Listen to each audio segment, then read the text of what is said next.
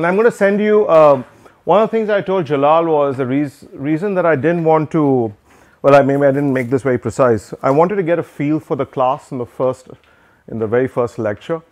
And I may make some slight changes in the delivery and in terms of the content just based on where everybody is. So lecture 0 just is going to go through some of the fundamentals that I need so that I can convey this material. The material is going to be a little mathematically advanced, and I'm going to be obviously looking at lots of specific models in electricity markets, but the emphasis will be to try and relate those to well-known variational and optimization problems and give you an understanding of how to analyze and solve these problems, okay, in a range of settings, including deterministic, stochastic, hierarchical, and so I won't be kind of unloading a whole plethora of different models. The hope is to give you the tools and techniques to solve a broad class of them, so I'll be spending a little more time on the analysis and the computational question, okay. And so along the way, I just want this to be more of a dialogue. So if you feel like there are questions that I've not addressed, stop me. If I can address them, I will. If I can't, I can take them offline and I'll do so, okay. So today, for the first part of in the morning, what I'm going to do is just go through 3 parts, the analysis. So look at some basics that we need to cover just to make sure everybody's on the same page. I was hoping to send this out earlier, but the reason I didn't do that is I really didn't, when I got the surveys back, I realized there's a fair amount of breadth. And so my hope is to kind of emphasize some aspects, so I'll do that adaptively. In the afternoon, I'll start looking at a set of models, which is going to span the areas that I mentioned, ranging from deterministic to stochastic to hierarchical, where we look at a specific, we'll actually use a specific class of electricity market models. And then from tomorrow, we'll look at analysis of a subclass of these, okay. Oh, this is going to keep doing this. Oh, this is awful.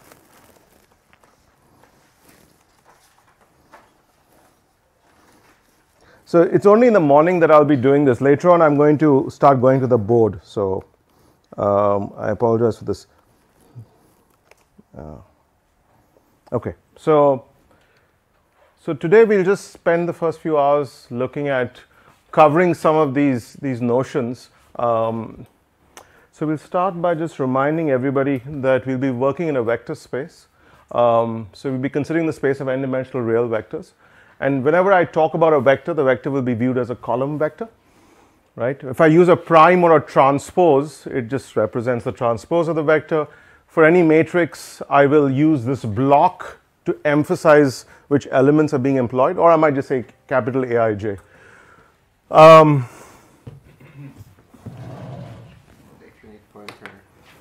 The problem is that I don't have the converter for. No, but for the laser, you can. Oh, okay, yeah, I could do that. So, yeah, I could do that, but that's okay. So so essentially, what we're going to be. So sometimes I find that I've not mentioned something on the slide. So we're going to use this notation. Okay. So A is positive definite if x transpose Ax is greater than 0 for all x not equal to 0. Okay. And it's greater than equal to 0 when A is when that inequality is weak. Okay. Vectors x and y, the inner product is x prime y or x transpose y. We'll be using Euclidean norms. Okay, so the Euclidean norm of a vector is basically the sum of the square root of the sum of the squares, right? Or more generally, we can just write this as is just x transpose x. Okay, and I'll tell you about some of the requirements on a particular metric to be a norm. We also have the one norm, which is basically the sum of the absolute values, and the infinity norm, which is the sum, which is the max of the absolute values of the elements. Okay. The matrix norm. So if you have a matrix, the question is what is the appropriate specification of the norm of a matrix, and there are a variety of those. Okay. So this is one such. So this is a matrix norm that is induced by the vector norm. So for instance, if I have There's a duster somewhere. Oh, is this the one? Oh, that's great. Wow. It's funny. It looks like a large sponge, doesn't it? Okay. So, so this is actually induced. So, for instance, if I say the 2 norm, then you're going to get supremum of AX 2, right? And so, of course, so if this is the infinity norm, it will be the infinity norm of the matrix. Now, of course, there's also the Frobenius norm. I'm not going to get into those here, but that's the definition of a matrix norm. These are the properties of a norm. Okay. So, for instance, the norm has to provide you with a non-negative, essentially evaluates into a non-negative scalar. There's a uniqueness of the 0 value. So, norm x is equal to 0 if and only if x is equal to 0. There's a t missing here, it's homogeneity. So, what that means is the norm of the scalar the scalar, the scaling of a vector, norm of, okay, right, and you have for all x, and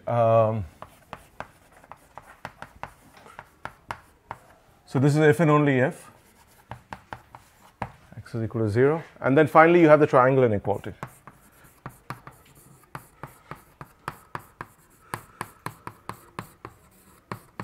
Okay. The distance between 2 vectors is just going to be and this distance is, if I measure this, for instance, in the Euclidean sense or in the 2 norm sense, is just the square root of the sum of the square distances. Okay. Vectors x and y are said to be orthogonal when x transpose y is equal to 0, and for orthogonal vectors you essentially have the Pythagorean theorem holding, right. This is an extremely useful inequality, the Cauchy-Schwarz inequality. I think there's a t extra there, should be Schwarz. So I'm not used to these boards which can slide down, so I needn't actually erase, right? I can keep doing this, right? Okay. So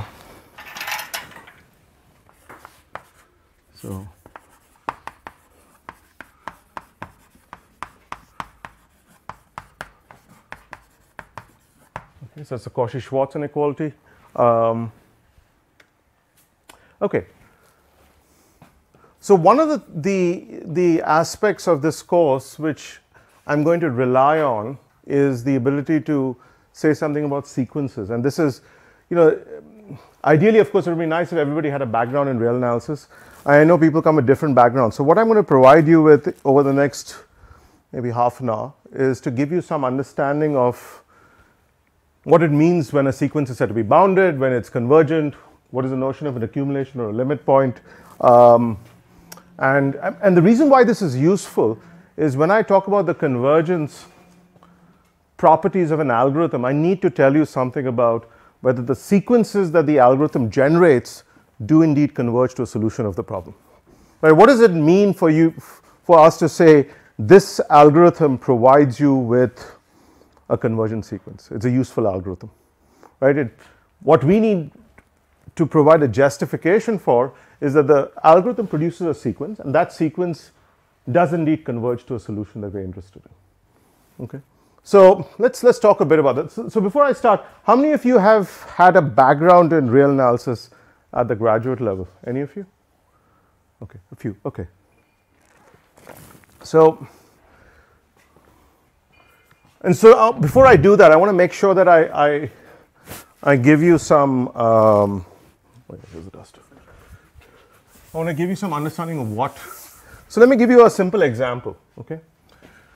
Suppose I gave you a simple problem like this: minimize f of x where x lies in Rn. Okay. Let's assume that f is continuously differentiable.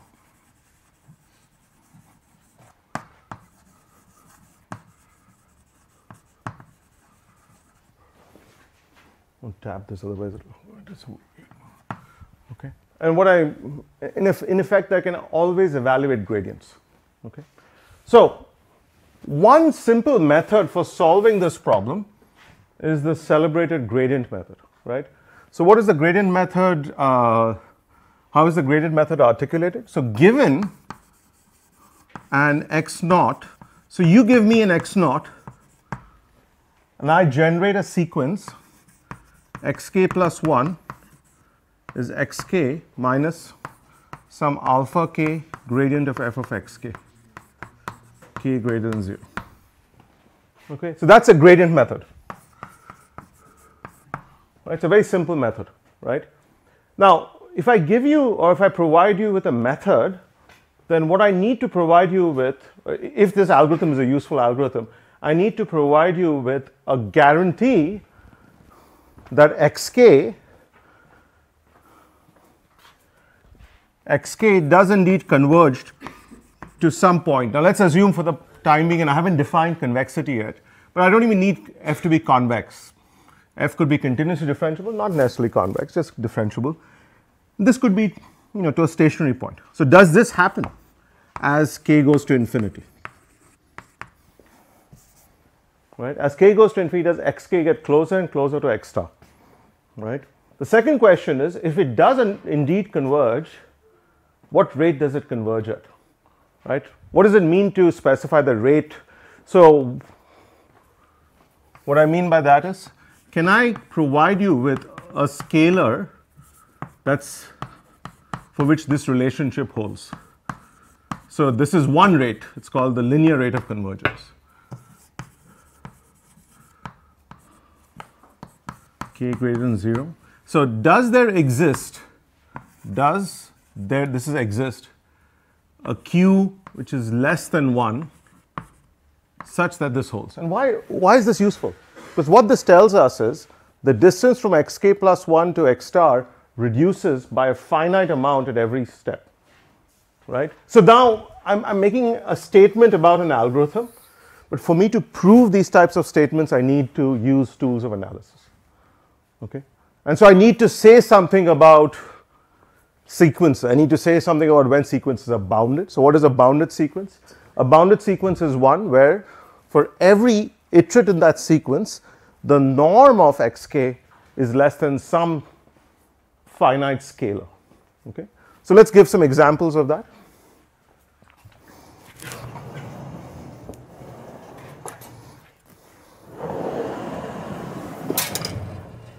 So for instance, let me give you an example.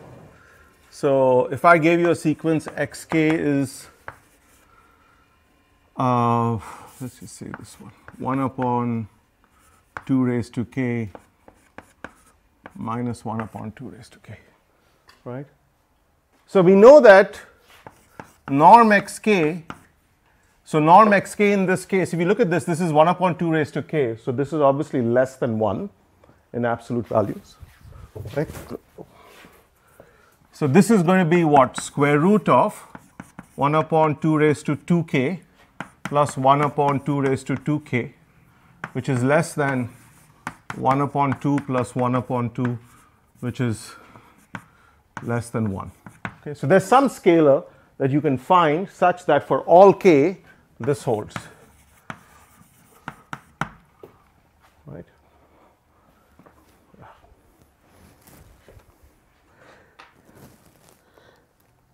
You'd think that I'd be able to just change but I can't change it because the university has control on all parameters of this. So if I need to change even the time before the screensaver comes on, I have to get the IT guy involved and I have to write forms in triplicate for that. So anyway, so this is boundedness of sequence. Now you might ask, why do I care whether a sequence is bounded?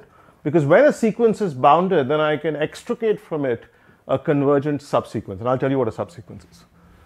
Okay, so next, a sequence is said to converge to a vector x tilde when the limit of x tilde minus xk in norm is equal to 0. Where did I chuck that little piece of chalk? Oh, there it is.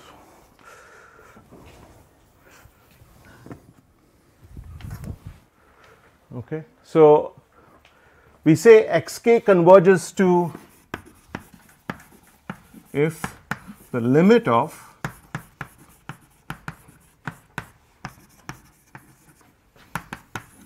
okay.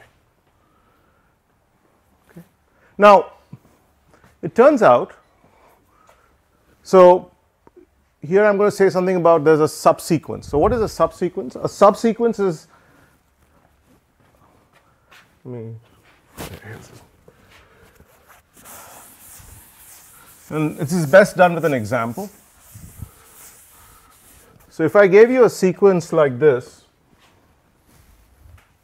suppose I gave you a sequence 1 half, 1 quarter, 1/8, right? So you can see the sequence is tending to 0, right?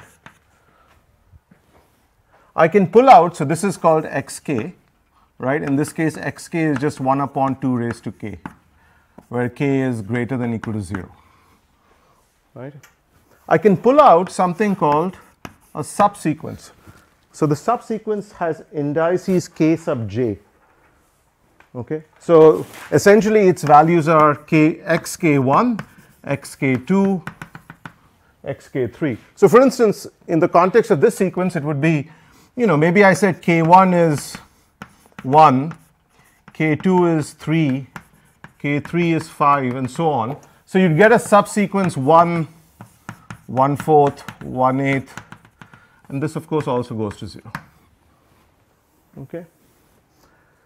You could get a different one. You could say 1, 10, 11, or whatever, right? You could just choose something, right? So now what is important about this is that the sequence itself need not converge, but under some conditions a subsequence always will, right? You can always find a subsequence that will always converge. So here's a simple case.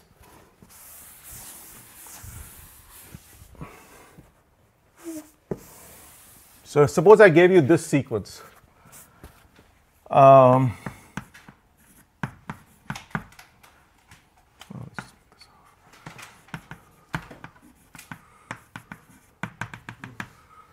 so if you took this sequence, what you find is, you find that this sequence is not convergent. What do I mean by not convergent? I mean that essentially as k goes to infinity, what's happening? If k is odd, that's, it's going to 0. Oh, sorry, even it's going to 0. And if it's odd, it's just staying at 1. So I'll make sure everybody understands that, right? You can see it. Odd iterates of the sequence are always 1, right? Even iterates are essentially half, a quarter, an eighth, a 16th, and so on. And those are going to 0. Do you see that? Olivia, do you see that? So now what you can observe from this is that the sequence itself is not convergent, which means that the entire sequence is not converging to one limit point. The limit point is essentially what the sequence tends to. But you can find a subsequence that does. Now, is that always the case? Can I always find a subsequence that converges to a limit point? No. What you need is boundedness. So if I tell you that the sequence is bounded, and what did I define boundedness as? I said that if I can get an a priori scalar such that the norm of the vector is always smaller than this. So what I mean by that, just intuitively in your head, what you should be thinking is boundedness just means that if I have a sequence and it's going in some, I need to be able to put a big ball around it and the sequence stays inside the ball. As long as the sequence stays inside the ball, I can find a subsequence that is convergent. Okay. And that's exactly what the Bolzano theorem says. It says a bounded sequence has at least one limit point. And what is another way of saying that is there's at least one subsequence which is convergent. And if that subsequence is convergent, it's converging to a point, and that point is a limit point. Okay? That's Bolzano's theorem. It's very important, and the reason why it's very important is in lots of settings that we work with, right, all of us, we work on problems in power markets or in power systems. You're actually working in settings where you've got finite capacities. You've got capacity, you've got transmission constraints. So the problems that you're working with are effectively generating sequences that are by definition bounded. And the reason why they're bounded is because you've got bounded capacities, bounded transmission limits, or whatever. And if you know that, then you know that there are convergent subsequences. And if you have a convergent subsequence, then what you can then do is you need to then prove that that convergent subsequence does indeed converge to a limit point that is the solution of the problem. But you've taken care of one point. You know that the subsequence is bounded. It's not always a guarantee, right? It's always tough to find these types of results. Okay. Now, obviously, I can't do all of analysis in this period. But the hope is to give you enough of an exposure, and when we are doing the actual analysis of certain results, I'll expose you to more. Okay. So here's some set topology that we'll find useful. So a vector x is said to be an accumulation point of a set if there is a sequence xk such that xk tends to x. So what I mean by that, bless you, is that if I give you a set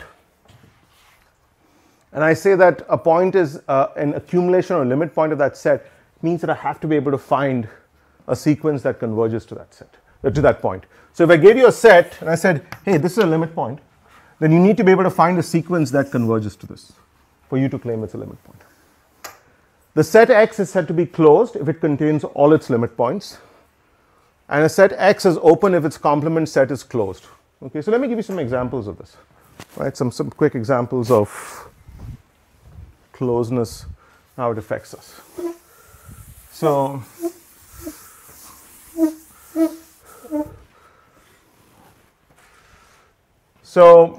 let's take this open interval. So this is called an open interval. So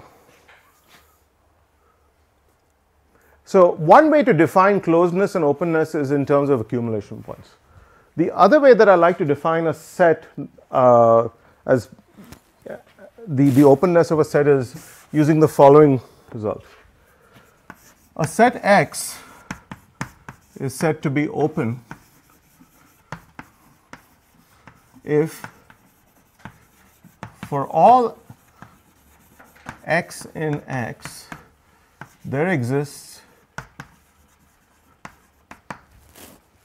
a ball B of x r, and r is sufficiently small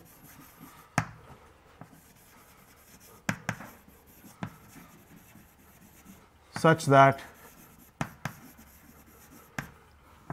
B of xr is a subset of X. Okay, so that's a bit of a mouthful, but I want to give you an example of that.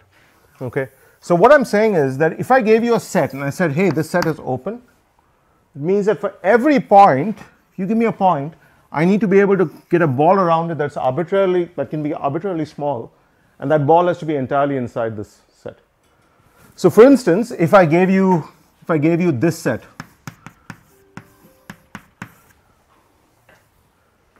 right? So for this set, do you think this set is open or closed? Closed. And if you wanted to say that, if you wanted to show that it's not open, right? So there are a variety of ways to do it, but one simple way is to say, let's take the point 0 and draw a ball around it, right? If you drew a ball around it, that ball would be that, right? And can that ever be included? Does that ever lie in this for any choice of epsilon? No, because it leaks over, right? So I want to make sure everybody understands this. This is the closed interval. If I take a point here, the ball is this, right? So if you're on the boundary, this can never work, right? And so that's the issue with closed sets. If a set is closed and you're on the boundary, because a closed set contains its boundary, if you take a point on the boundary and you draw a ball around and that ball is arbitrarily small, it still can't be brought within the set, right? And so such a set is called an open set. Its complement is closed. Remember what the complement is? The complement is everything outside the set. Okay? So Rn and the empty set are the only sets that are both open and closed. A set is said to be compact, and this is only true in Rn. Okay, in more general spaces, it's a little more complicated. A set is said to be compact if it is both closed and bounded. I want to make sure that you remember this. The notion of compactness is crucial because it helps us prove existence. So if I tell you that the set is compact, it carries a lot of weight. So closedness means based on this, and boundedness is this. If I have both of these holding, lots of good things happen. But in a lot of cases, I lose boundedness. For instance, if I'm looking at, in electricity markets, you're often competing in prices. Now, unless you put a price cap, prices can go unbounded. Now, if you impose an artificial cap, is he looking? Oh, please, that's fine. No, don't worry. If you put in a price cap and it's an artificial bound, the equilibrium might actually be at the bound, right? So your actual prescription of the bound will actually result in specifying the equilibrium itself. That's not particularly useful, right? So you want to solve this problem in an unbounded sense. If there is a natural bound that's been imposed, it's great. But if you put in a bound just to analyze the problem, then the answer will be a consequence of the parameter or the bound that you've chosen. And that's not particularly nice, right? That's not for me, I'm pretty sure. Okay. So we've talked about limit points, closedness, openness, boundedness, and compactness. This will show up when we look at games and existence questions. If Xi is a family of closed sets, the intersection is closed. When the set is finite, the union is closed. So remember, finite unions are closed, infinite intersections are closed. Okay? So this has to be finite. Okay? So an example of this, just make sure everybody's on the same page. Is this chalk? Yep. Oh, excellent. I just want white. But oh, this is white. Oh, there you go. There's one here. Oh, there. Okay, good. I was wondering where my chalk went. Okay.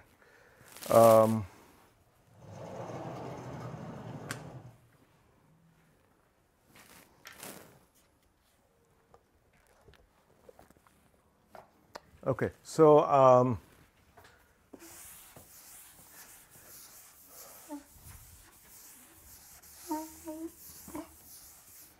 okay, so anyway, let's move on from that. I don't think that's as important. Okay, yeah. Can we ask questions? Yeah, please. Closed and bounded, aren't they redundant?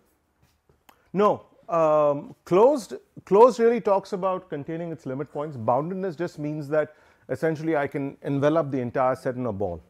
You can have closed sets which are not bounded. This set, for instance, is a closed set, but it's not bounded. You know, another set that is a closed set is this, right? Because I can, if X, so for instance, if I have an X that satisfies this, let's take a simple case, take summation of X greater than 1. Right? I can go to infinity. So this set is closed but not bounded.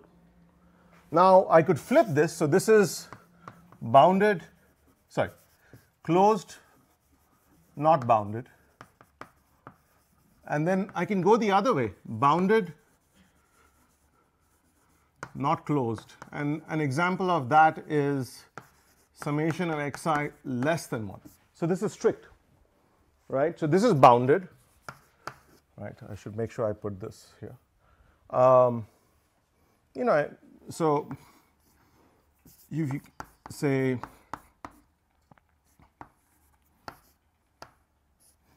again another open set, right? So this is basically this set, right? What is that set? That set is just this in 2D, but the boundary is not included. Sorry, this boundary is not included, right? The sets can be open, closed but not bounded, bounded but not closed, right? Could easily happen. Okay, so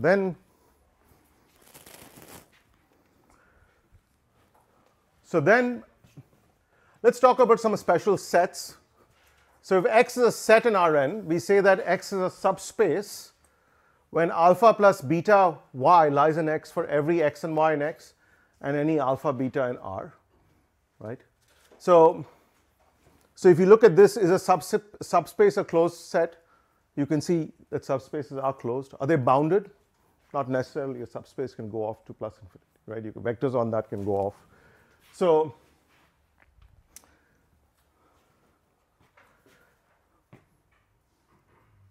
I want to just make sure, let me give you something, a more physical understanding. So for instance, if I said, so if I said X was a set of X such that, let's take a very simple case. Let's just take x1 plus x2 is less than 1. And so this is X. Okay. Now, alpha X plus beta Y. So if I call this some Z, this is the set of alpha X plus beta Y such that X and Y lie in X. Okay, so what does this mean? Oh, there's a beta here. This just means that these vectors are formed using that.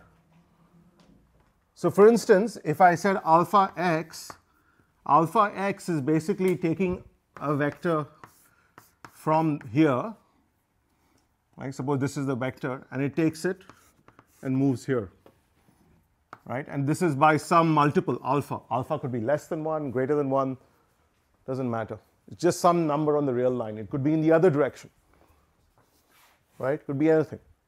Similarly, beta, another scaling of another vector. Could be here, could be here. And now what you've done is you've created a space of all such vectors, and that represents the subspace. Okay, the subspace basically uses capital X as the basis to create the subspace. Right? Now you can see from this, it's not necessarily, this was bounded. The alpha X plus beta Y needn't be, because alpha and beta itself are not bounded. They're scalars on the real line. They could be arbitrarily large. Okay. Now is it closed? It turns out that if X is closed, this is closed. Okay. Affine. What is an affine subspace? Affine subspace is a translated subspace. So if I take another vector X, a set X, and I look at it as the addition of X plus S. Let me give you another example for that. So suppose I say this. This is the thing I just defined, which is this set. And if I move it to the right, how do I move it? I just say X is X plus 1, 0 such that X lies in, let's call this S. So in this case, X lies in X, and X is this, X is defined outside, that's X. Okay, so what I've done is, look at this, this is 1, 1, and I move it, and now this becomes 2, this stays 1. Okay.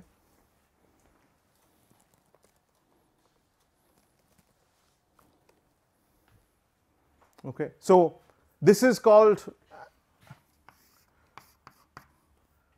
what I've done is now I've moved it, right?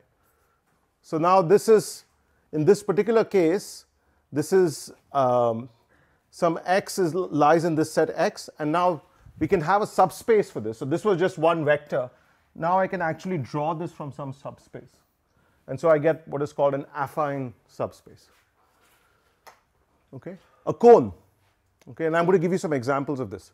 So, and cones, now why are cones important? The reason cones are important is that they show up in the definition of a very important class of variational problems, and those are complementarity problems. So cone is a set such that for any vector in that set, if I multiply that vector by a non-negative scalar, that vector stays in the set. Okay? So for instance, if I have a point here, I multiply it by a non-negative scalar, it just moves the entire set. So the entire set of vectors set to lie in this cone. Okay.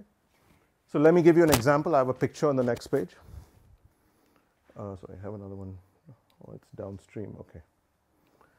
Okay, I have a conical hull. I have another picture, but let's not worry about that now. So let me give you some examples of that.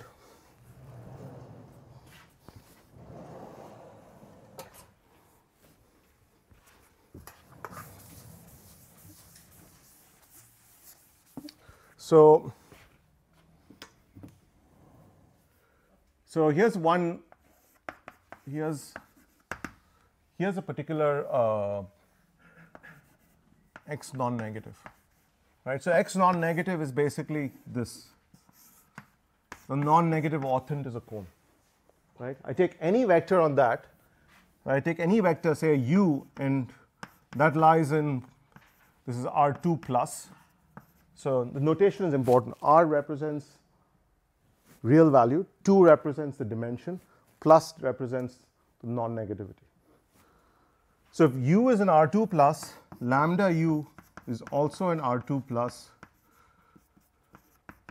if lambda is non-negative. Okay? So cone is essentially is a set of vectors such that when you scale them by a non-negative scalar, then that vector is also lies in the cone. Convexity. Convexity is possibly the most important topological notion that we're going to study, and I'm going to just define that here.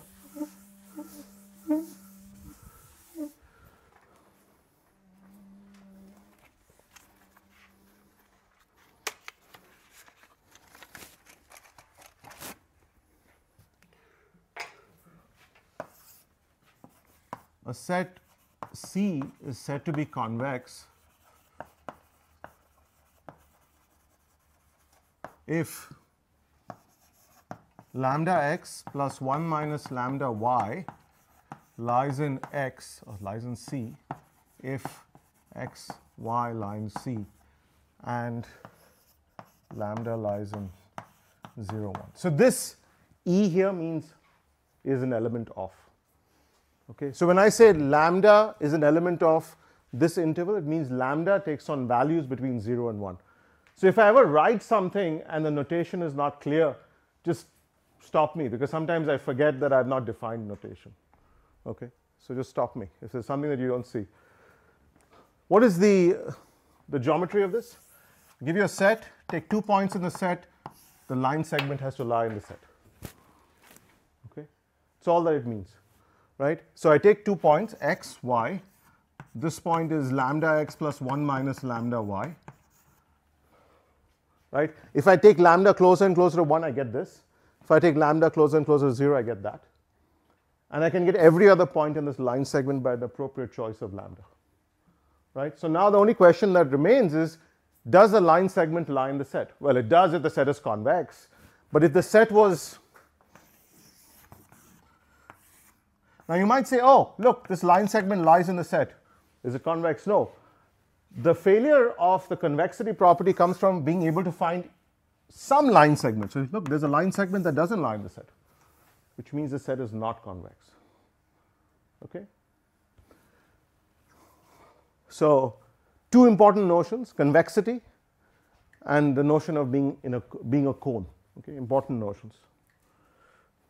So is a subspace a convex set or an affine set? It really depends on what induces it, right? So it's not difficult. In fact, I have to check in the exercises that I'll talk about, I have some of these specified.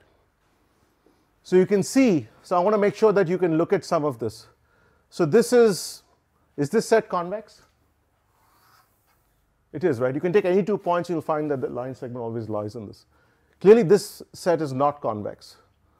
Now this set, the reason why I have these darkened means that some parts of these, the boundary is included and some it's not. But does it affect the convexity? So why wouldn't? Why would it affect the convexity? Let's think about it. That's a good point. If you draw a line segment Between these two. So if you draw a line segment between these 2 points, what's going to happen is that these points on the line segment do not lie in the set, right? Priyanka, right? Yes. Is that clear? So for instance, if I gave you the boundary and I said, look, these 2 are in the set, but any line segment is not in the set, so the set cannot be convex. Is that clear? Christy? Yeah. Okay. Now, so these are some very special convex sets. This is called the closed ball. The closed ball, the reason why I use the term closed is because this inequality is actually weak. So the boundary of the ball or the surface of the ball is included in the set. Okay. A closed ball is convex, as is an open ball. Right. Now, of course, if you have a ball where a portion of the boundary is in and a portion is out, then okay. More convex sets. So here's a half space. Now, the reason why I call something a half space is because it splits the entire.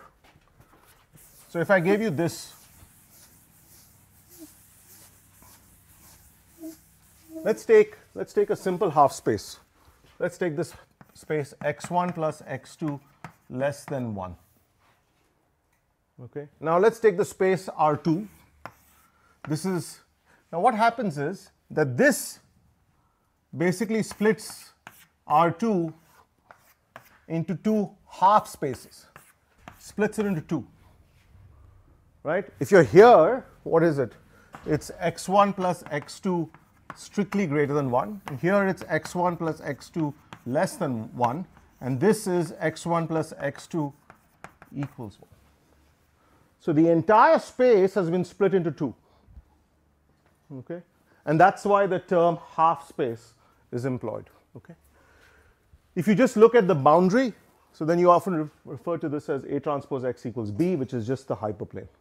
A polyhedral set is just a set which is formed by a sequence of linear inequalities, or can also be viewed as the set of a finite number of half spaces and hyperplanes, right? Finite number of these gives you what is called a polyhedral set. So a set like this is one half space, another half space, half space. So this is a polyhedral set, and the set is here. Okay. Now you could also add a hyperplane to that. So then you have this is actually the only feasible part of the set.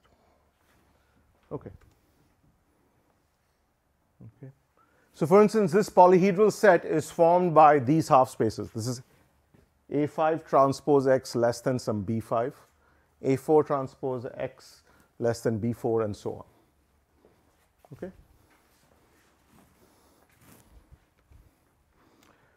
Okay, here's a very important notion of an important object that corresponds to a cone.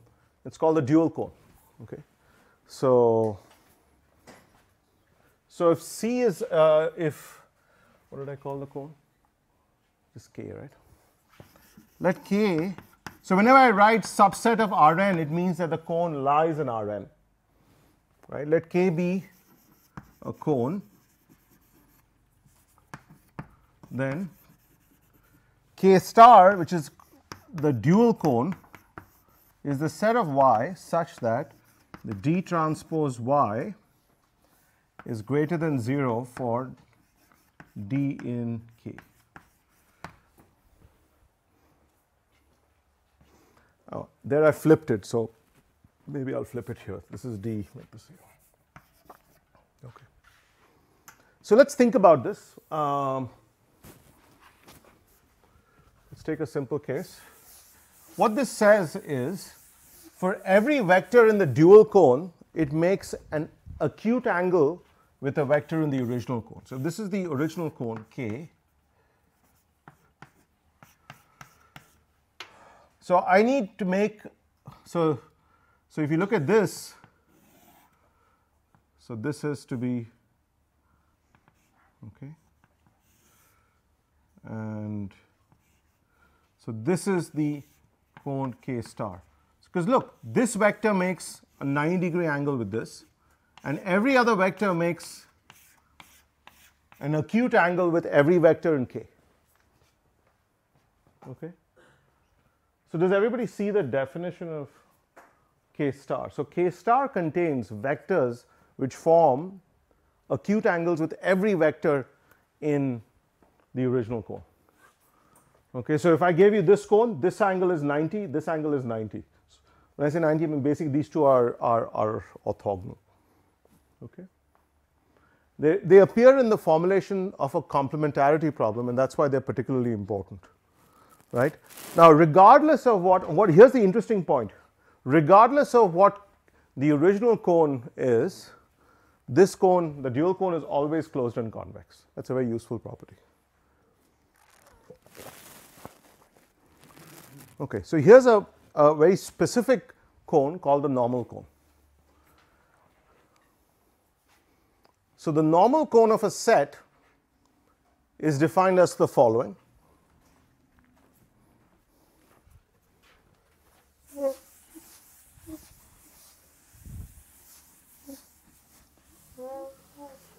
Okay.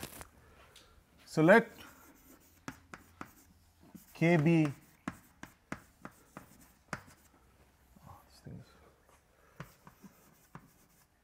a closed and convex, some non-empty set. I don't even need closed.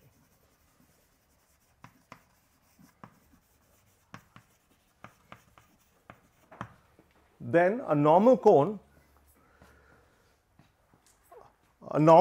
is defined as,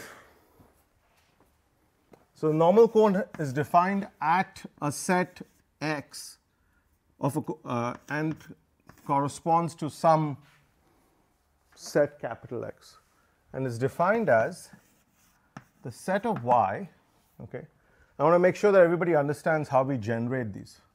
So the picture is very useful. What it says is, if I gave you a set, the normal cone is defined at any point on that set. It might be empty, but it takes the value of that point, right, and it says find me all the vectors such that y transpose x minus x hat. So x hat is the point where the cone is being defined.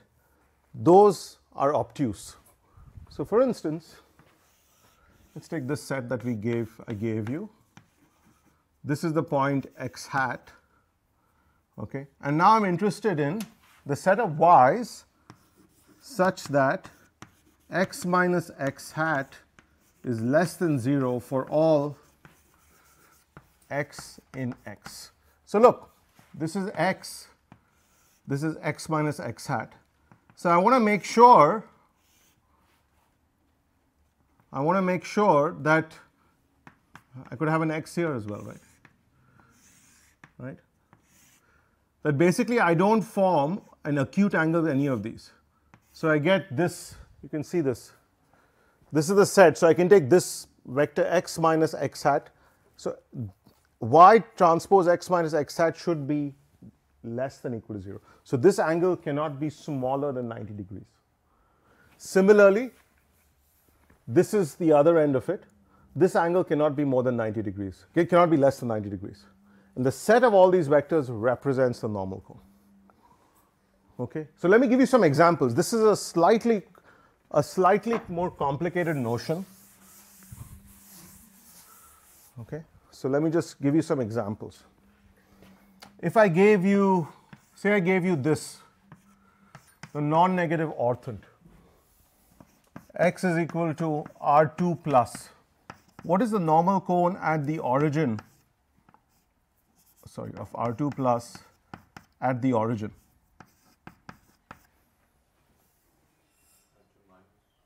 Exactly. So it would just be this. Right? Because look, if you take a point here, it has to form an angle that is at least 90 degrees. Okay? If I change that set and instead of that I make it this set, how does the normal cone change? So now what's going to happen is that you need to make sure, so does it widen or shrink?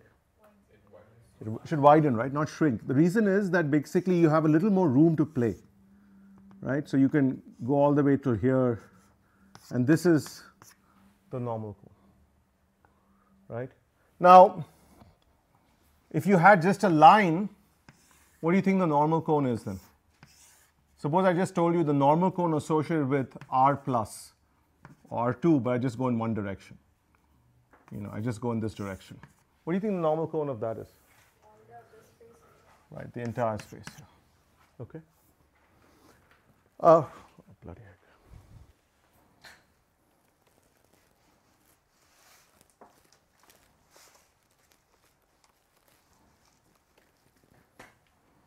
So is the normal cone defined on a set and a point on the set?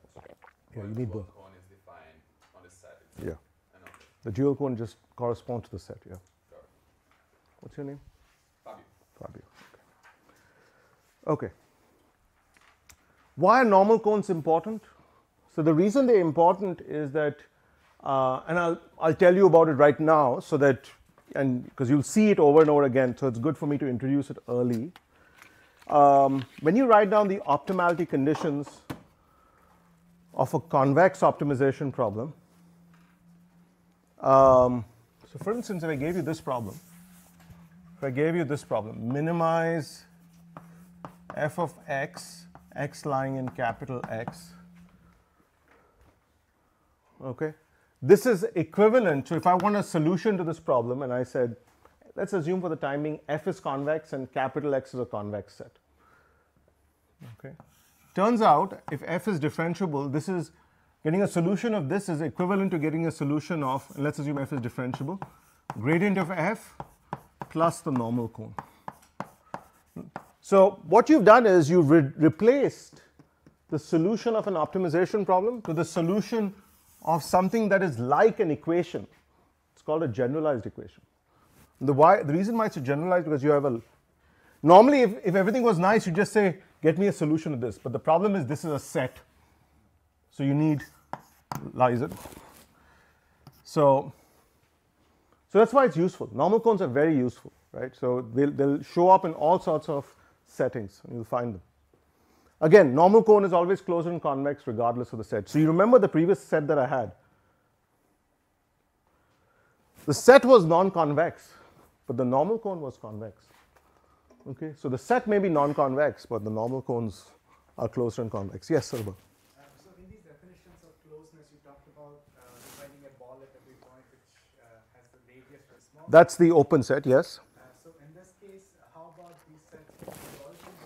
We can define a ball of radius. So this is not, so remember what this is. This is a generalized equation. So the notion of openness or closeness is not relevant. What is relevant in terms of openness or closeness is this set, and this set is closed. Okay, this set is closed. So it's a good question. But what about the non-negative ortho, for example? So the non-negative ortho is open and closed, so it's trivially closed. Non-negative, so anything Rn plus is closed. Right. So, but this set is closed by definition of normal cone. Okay, so the sister cone associated with the normal cone is called the tangent cone. Okay, so the tangent cone is so before I kind of define it, I want you to think about. I think I had a picture of this. Here it is. So this is the picture. Before I define it, I want to just give you the picture. So if you look at this, right, this is a set. And now as you get closer to x hat, what you want to keep your eye on are the tangents that correspond to this. So these are the tangents. Okay. Now any sequence that converges has to lie in this for k sufficiently large. Because you could start from here, you're not in the tangent cone. This is called a tangent cone.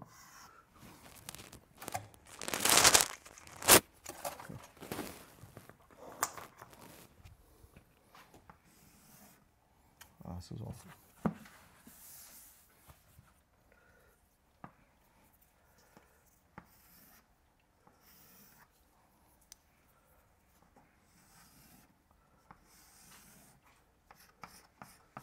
Right, that's the tangent cone. Now you start a sequence from here. This is your x hat, at some point it has to enter the tangent cone if it's tending to x hat.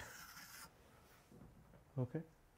So the tangent cone represents the set of tangent vectors, right? It basically is enveloped by these tangent vectors. So look, again, it's defined using a point on the set and the original set, and is essentially the set of y such that y is the limit point of xk minus x hat over lambda k, where xk converges to x hat and lambda k converges to 0.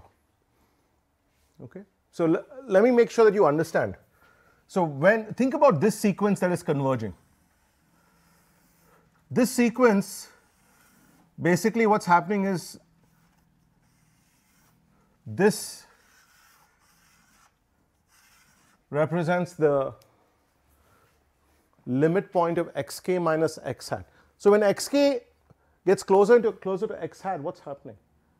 This is going to 0, lambda k is going to 0, and you're getting this direction that corresponds to the limit point, right? If you look at the set of all these directions, then you're left with something which is essentially the tangent cone. Okay.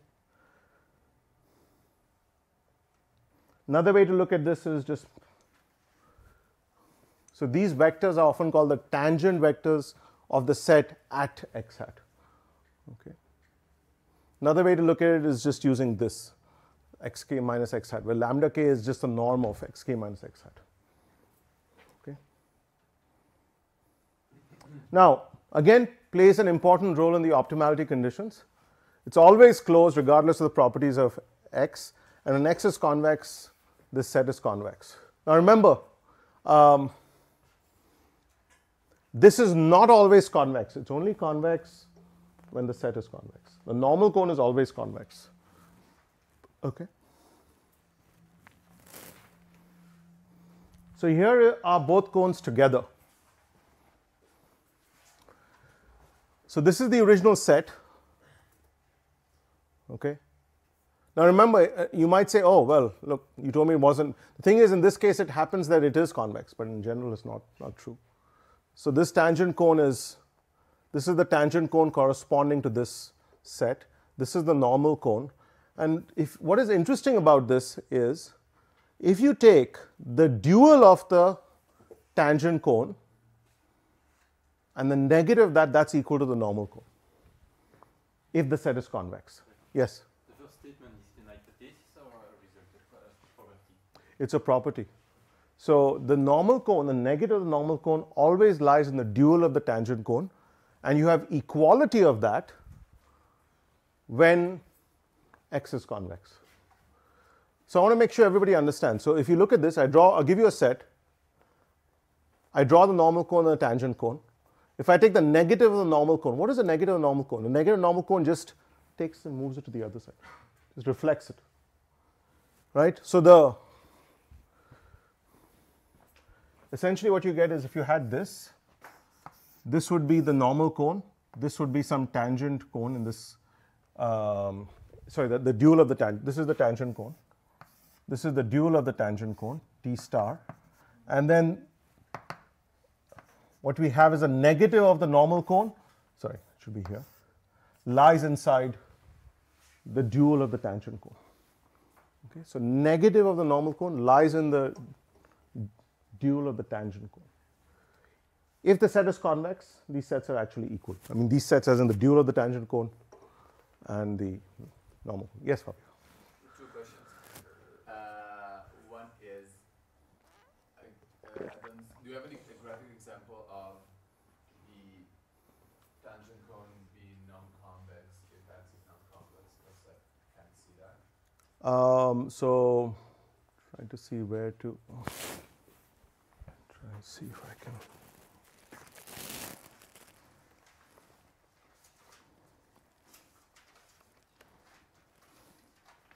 I'm trying to see how to. I'll have to think about it, but usually it happens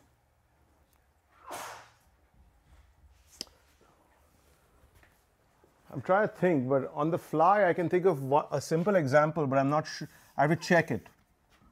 Okay, so if I have a set like this, right, so you can have cones that go like this. So the union is the tangent cone. But I'll have to check if there are other ones that I can cleanly give you. It was up for visualization. But then when you say, let's say x is convex, Yeah. the negative normal cone, does it always lie in the... It's equal to the dual of the tangent cone. See? When x is convex, these sets are identical. And if it's not convex, it always lies inside? Or? It always lies inside. Okay. Okay, always lies So inside. it's basically just... Yeah, it always contains it. When it's convex, it's equality. Okay, so again, a quick reminder of, we talked about this a bit early, but I'll put this out again. So a point that is an interior point is one where you can draw a ball around it, and the ball lies entirely in the set, right? So x is said to be an interior point of x, right? So for instance, if I gave you x as, then I refer to the set of all interior points as int of x, and it's just 0, 1. Okay. X hat is said to be an accumulation point of x if there exists a sequence that converges to it. Okay. The closure of the set x is a set of all accumulation points.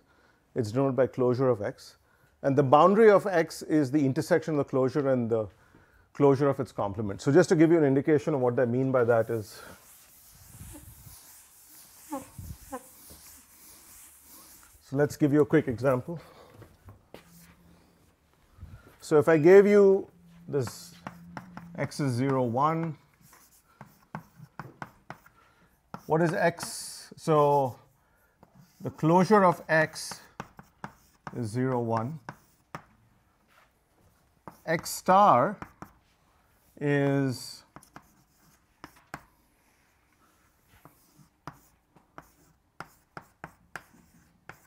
okay. Closure of x star intersection closure of x is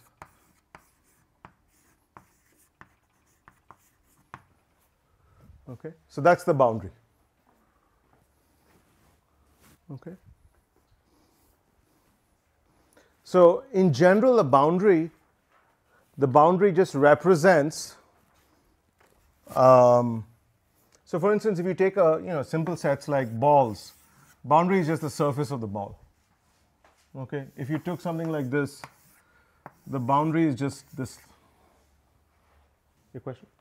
So the definition of the dual cone Yes. requires the definition of Or sorry, this is, I should be clear, this is not star. Complement. I'm sorry, I apologize. So x complement is Rn minus x. So basically everything outside the set. Sorry about that. Okay. Okay. So convex and conical hulls. So the convex combination of a set of vectors is just a linear combination with weights alpha I to alpha m if you have m vectors, where the sum of the alphas is 1 and alphas are non-negative. Okay. So let's take some simple cases of that.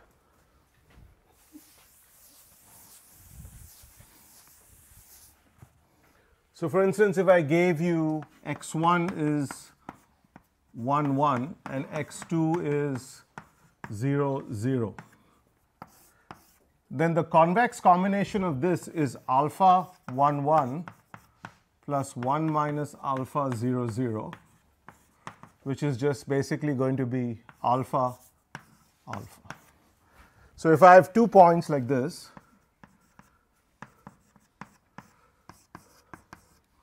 right, it's just basically these are convex. This for any alpha is a convex combination of these 2 points. If I had 3 points, I get some point in the middle. And what is this point? This would be basically, for instance, if I had 0, 0, plus 1 0 alpha 2 plus alpha 3 0 1 is equal to alpha 1, sorry, alpha 2 alpha 3,